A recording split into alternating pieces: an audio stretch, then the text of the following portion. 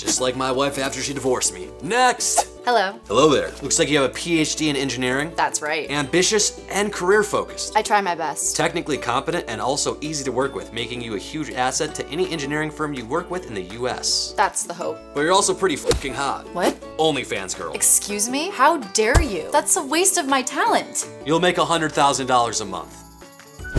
Yes, Daddy. 5K of that is coming from me.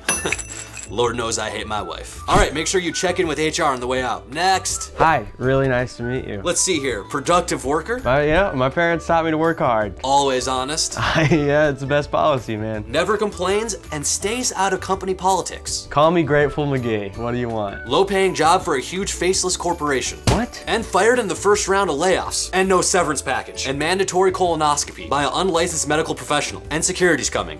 You should leave now. All right. Wow. Next.